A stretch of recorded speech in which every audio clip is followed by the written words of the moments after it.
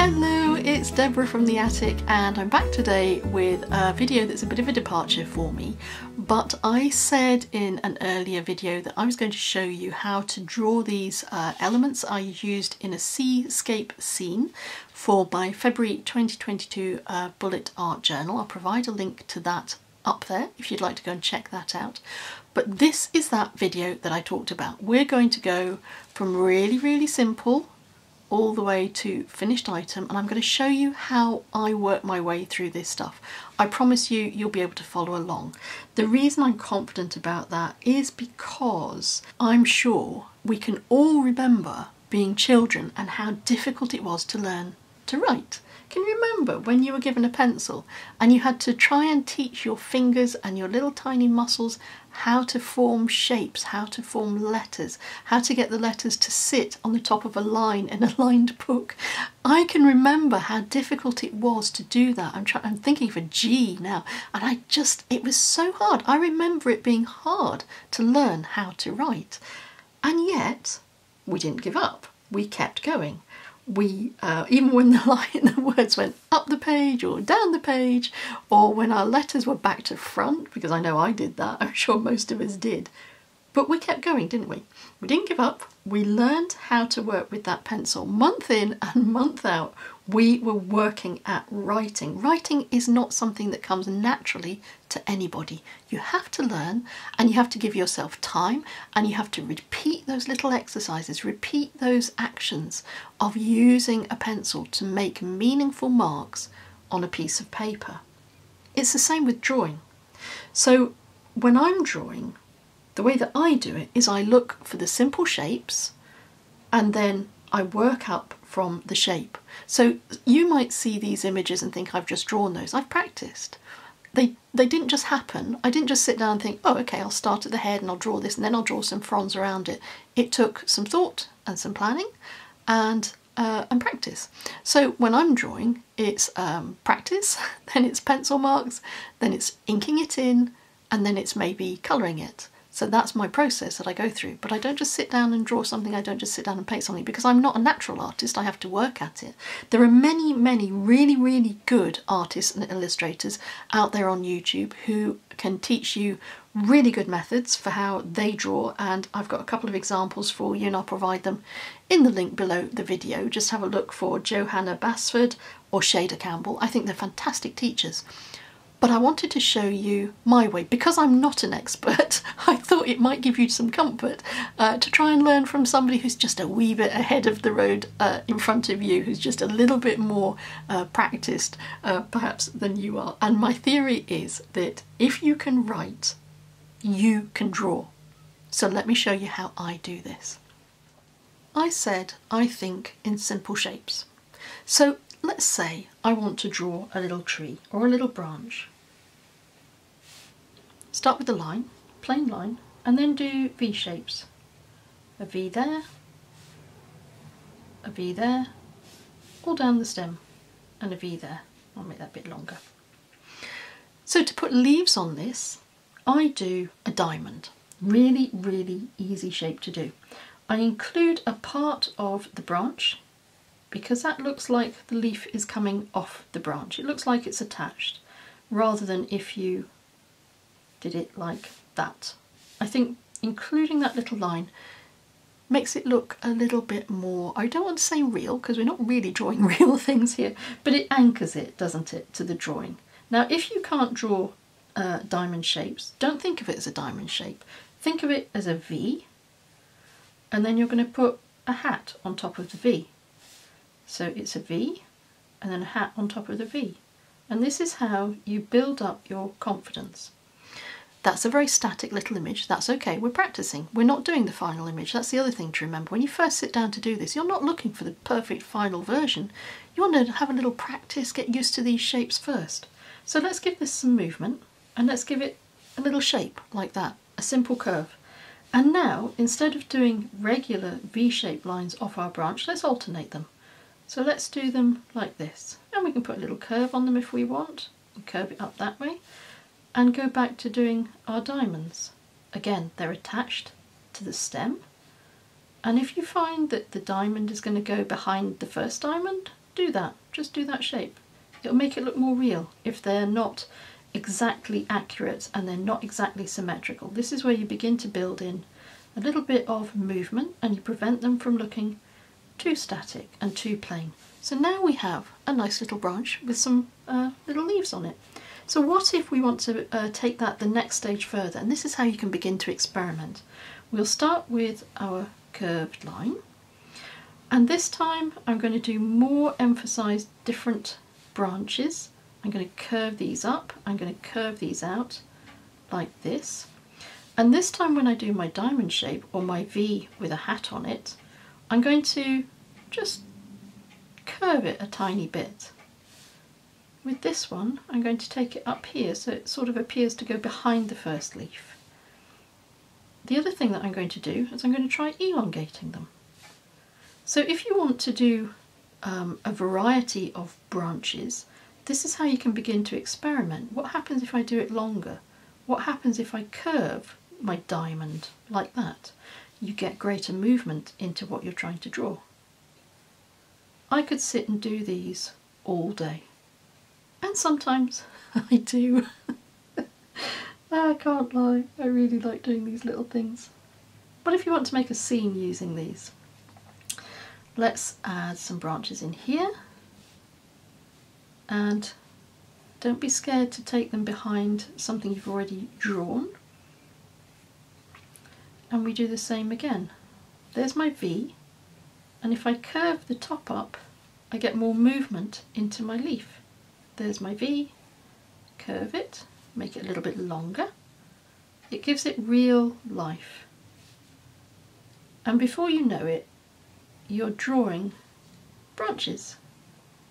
There's my V and a curve on it. And here I'm going to take this behind this leaf. You just sort of draw through it. Don't draw over it, just draw through it. And there we have built up a scene. So I hope that shows you how you can go from very static to varying it a little bit to making something really quite nice. Now if you wanted to vary this, if you wanted to add something to this, you could do some berries. We could pop in berries here. And then if you were to colour these in red, this is not a real tree, a real branch of any tree that I've seen. It doesn't matter. It's about making something that will fit in with, maybe if you want to do some journaling, you want to get some colour in there. That's just a fun way that you can use and develop and expand your branches. I used this shape a lot in my February bullet journal layout, and it started again with a simple line, and then because I like to link things to letters where I can, like the V shape here, this is a continuous N, or if you like, it's a continuous M, and I'm just doing these little N shapes until I get to the top. I'll put an N on the top there and I come back down again. And at the moment I'm not making these join up to that central stem, but of course if you wanted to, you could try that to see how it looked. So if we join them, it does give it a slightly different look. So making a tiny little adjustment to how you draw something can really impact it, can really make it look different. So again, let's add some life into this. And let's put a curve on there. And then we do our little N's or M's. This time I'm going to attach them to the stem. And that looks like it's moving, perhaps in a breeze or perhaps through water. And then you can continue to experiment. So if I wanted to make a little cluster of these, let's have another stem that comes out like this. And what happens if I elongate that N? And if I don't attach it, you get a very slight difference, but it does create a difference. And so you're actually drawing the same thing repeatedly, but you're making it look as if it has more variation in it than it actually does have. And you can keep varying what you're drawing until you find something that works for whatever it is that you're trying to do. So as in this one here that I prepared earlier, you can see that by doing this and continuing to do these little curved lines and then drawing the ends around the side of the line, you get, before you know it, you've got a little scene for under the water. Let's move on to doing some sort of seagrass. If you're confident with what you've learned doing your branches and your little weeds here, you can go straight into doing this kind of thing. But if you're not confident about going there immediately, this is where you start. So it's basically just a shape like this. It goes up, it comes down at an angle, and it goes back to the start of the line, whatever you're working on. And then maybe a thinner one with a sharper angle of a line, and maybe a short fat one here, and this one behind it, like that. So that is basically the shape of this seaweed. This is the middle stage. So we would go up, and instead of making this a set of sharp angles here, we just soften those angles a little bit, like that. And the same with the next one. And just soften it and do some curves. That will give it movement. Let's start here and curve up here. And it doesn't matter what shape your curve is. You're creating seagrass. And then, when you're confident, you can add the line drawings in the middle that follow the line of the leaf, like this, so that you give your leaf a real sense of dimension.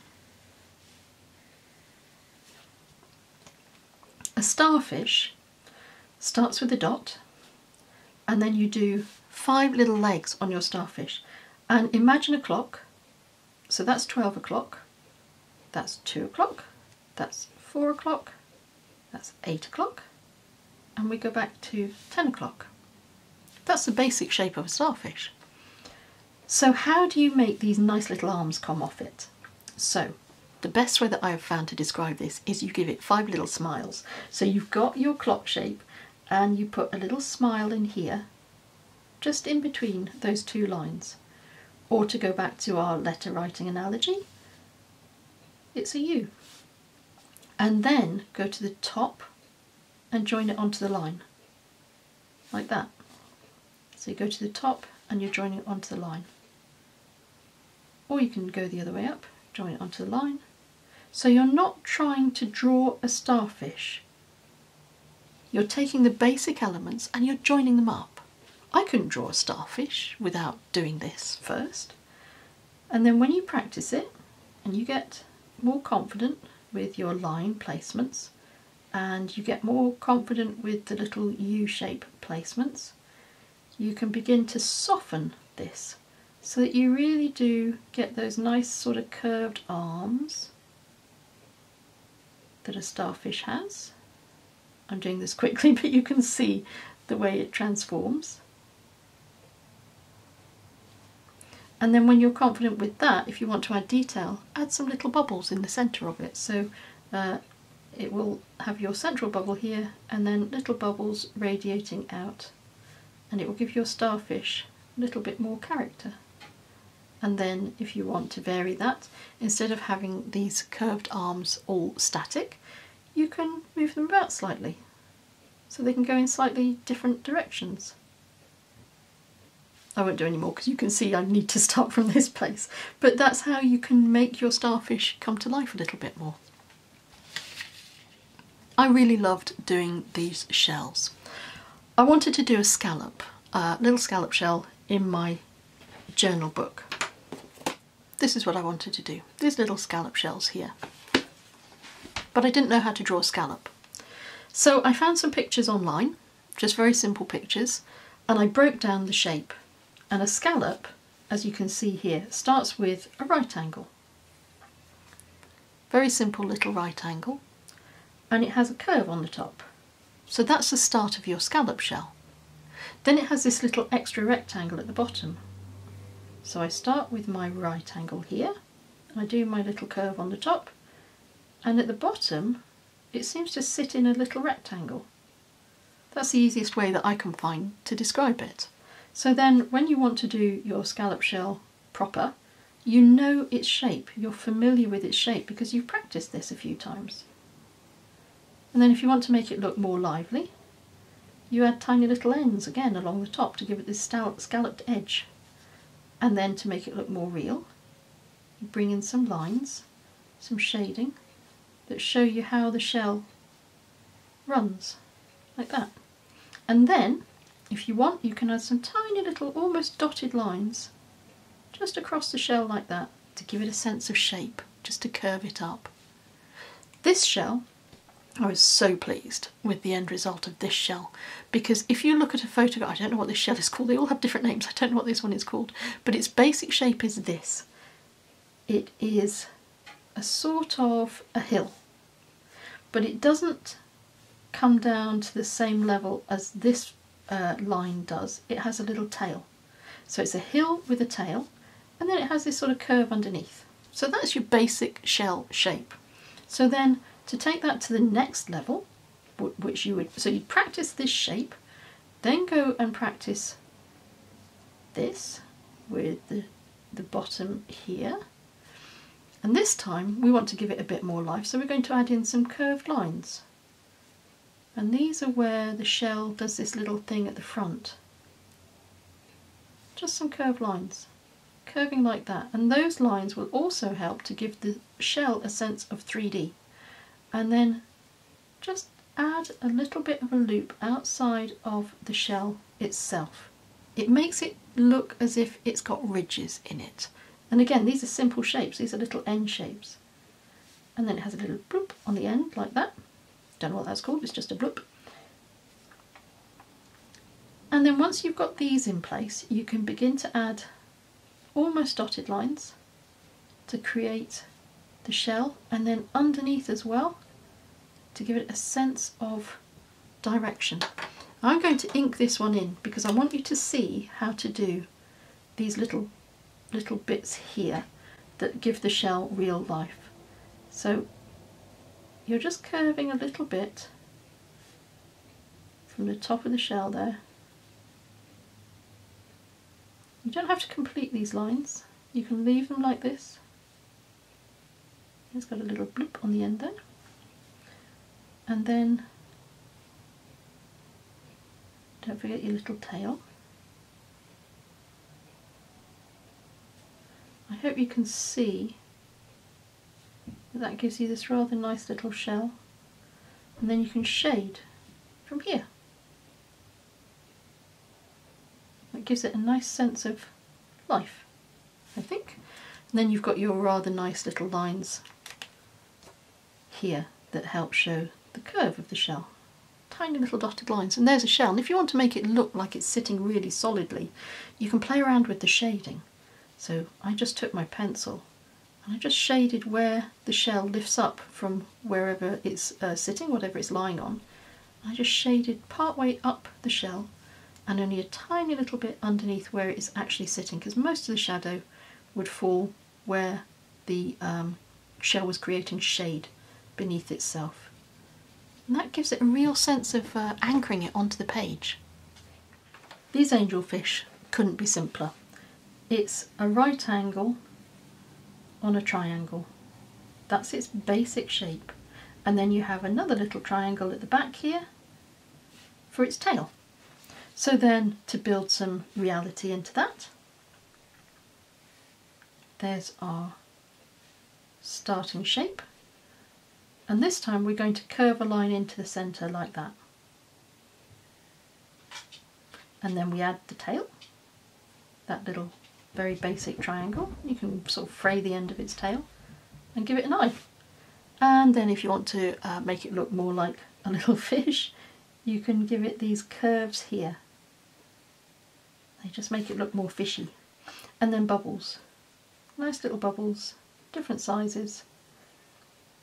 When Johanna Basford talks about doing bubbles, she gives you a great tip. She says do a little bubble, smaller bubble behind a big bubble, and then it looks as if they're sort of going up bloop, bloop, bloop, bloop, all the way up to to the top, wherever bubbles go. And then you have these tiny little fish here. These are so simple. These are like teardrops. Imagine a teardrop on its side. That's a teardrop. You can do a little collection of them, a little shoal of teardrops like that. And then it's a triangle, a really squashy triangle on the back for the tail. And a little eye. And they're great fun to do. They appear in nearly every time I do my sea scenes, they arrive in that shape, in that sort of shoal. And then you can do a band on them if you want to add some variation to them. Coral is quite a simple shape as well. It doesn't look, if you look at this, you think, ooh, it's too complicated. But if you draw it back here, take it back to the start, it's a line, and then it has some lines going across the top, getting smaller as they go up. And then what you're going to do basically is join this up. So you start from the base, you join up that one, and it's the coral has its little detail on the top like that. So you do your wobbly shapes, which are tall ends, and then take it back up the stem and do some wobbly ends again, and take it back up to connect with the next line that you've got in place. And this way you don't forget, as I have done in the past, you don't forget that the sort of coral shape forms on the top rather than on the underside, because we're drawing this nice and simple. It's got a nice little end shapes. Take it up, connect it to that one there, do your tall ends, take it back to the stem, curve around, connect up again, and there you have a little coral. The one that gave me the most joy to do, I think, was this little seahorse, because I worked it out. I actually worked it out. It's an S shape with a bit more of an emphasis at the top of the S than at the bottom of the S. And then you add the extra elements of the seahorse. I was going to call it a sea fish. So let's start with our funny S with the weight at the top of the S, and then it just sort of drops away like that. Then we have a circle at the top here, which is its head. Fill in that S shape like this and give him a little tail. One of the things I observed about seahorses is that funny little nose that they have. What it is it's this sort of a shape. So it's like this, but it's not a square end, it's a shaped end like that. I hope you can see that. So it's shaped like that. So it cuts off at a sort of an angle, and I found that was the key. That angle on its little nosy thing and its forehead. The forehead is where the eye sits, and it gives it a sort of this nice warm humorous look. You can see in this version, when I was just drafting this out and just playing with it, I could see that I hadn't done the forehead high enough. It really comes up quite straight. So let's try that. There's its funny little nose that cuts off at an angle, and then this forehead comes up from this circle that you've drawn here. It comes up really quite steeply, and then let's finish that shape. Let's bring it down to give it a neck. So now we have a seahorse that has a bit of a neck. So then how do you get this sort of ridged look to it? It's a U again. So what we do, once we're happy with this, and the eye will sit about here, it's this U shape repeated. You go all down the body of the seahorse.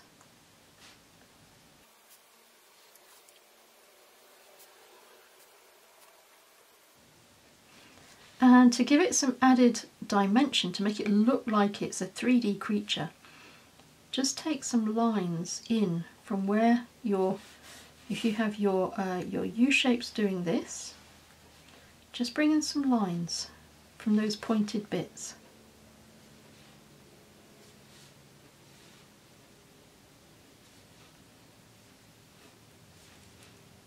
On both sides.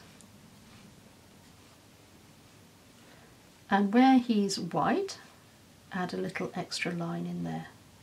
Don't make them join up, because that will make it look static again. So try and keep this distinction between where the lines start and end and where the middle line might be. And that's our basic seahorse. And then you can angle his little chin like this, and he ends up being quite a handsome thing. Jellyfish. A jellyfish is really refreshingly simple. It starts with an oval, so there's our little oval. You can draw an oval. I'm not very good actually at drawing ovals, but it does start with that shape.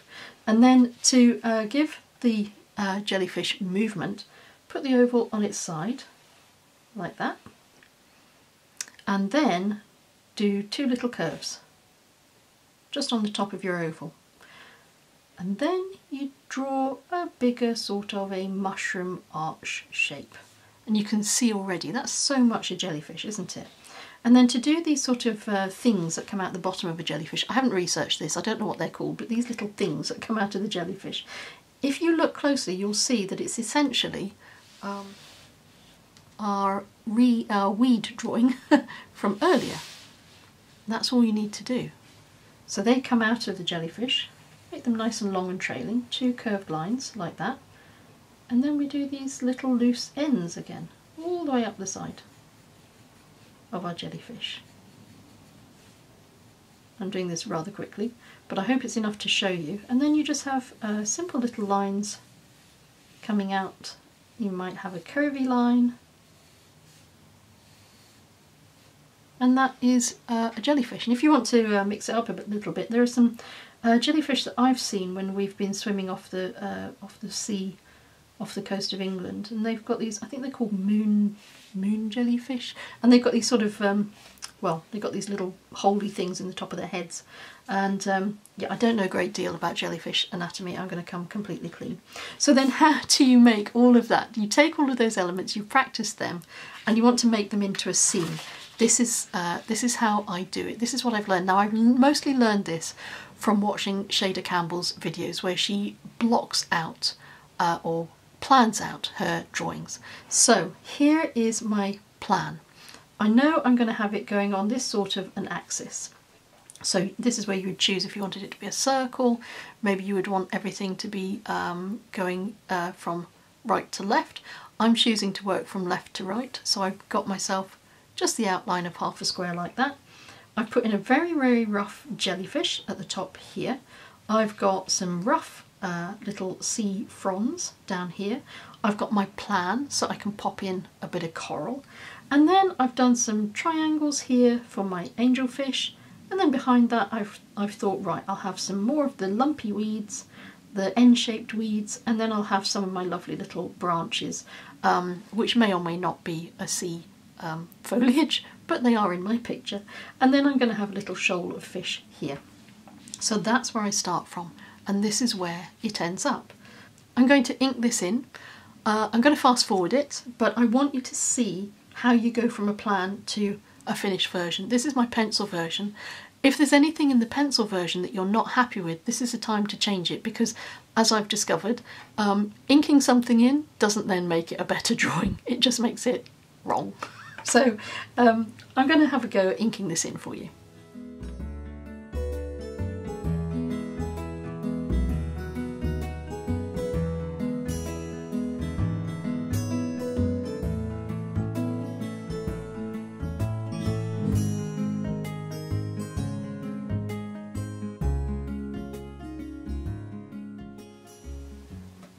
And there is our finished sea scene, and I hope this encourages you. So even if you aren't interested in drawing sea scenes, I hope it encourages you to maybe try drawing some other things that you might be interested in.